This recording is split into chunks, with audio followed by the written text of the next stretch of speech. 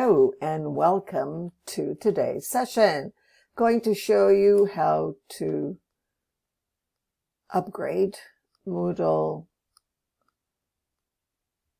4.1.2 to Moodle 4.1.3. So notice I'm on a cPanel and I have notifications from Softaculous that I need to upgrade. And it's a good idea to upgrade. This is for everyone. Going to click on that. It says there's one update available. Notice there it is, 4.1.2 over here. It's really, really simple and worthwhile getting Softaculous. Now, I don't have anything gained by telling you this, except that it's really easy. And why should you have to go through a lot of problems, troubleshooting, when you can have it easy, and support at Softaculous is great.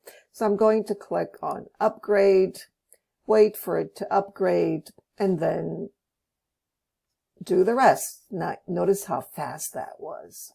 Amazing, right? Going to close that. Going to go into the admin over here so that I can upgrade there. You need to, of course, log in as the admin, so not everybody can do this. If you want to know how to be an admin, let me know. It's really an amazing journey. I've been doing this since 2003 and love the process. Click on continue. Notice we are going to 4.1.3. Then we're going to scroll down and go to continue. This is not a major upgrade, so it shouldn't be difficult. But when we go into Moodle 4.2, it might be a little bit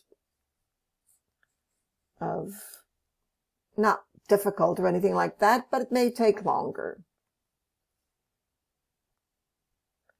So there we're going to install, because there are some installations here before, so we're going to get rid of that before we go on with the Moodle version. So there are some plugins that may need to be updated. So that's what's happening right now. They're being updated. And we're ready for the next step. Notice the next step is, we've checked the available updates. We're just going to scroll down and continue with these. Keep going until we get to Upgrade Moodle Database now. That's just for the plugins. Next, we're going to scroll down, and this time we're going to click on continue. Yours may look slightly different, so don't be alarmed if it looks different, but you'll still get the continue. May not have all the plugins that I have. There we are. Now we're going to log in. I'm going to use Google for my login. There we go. Wait a few seconds.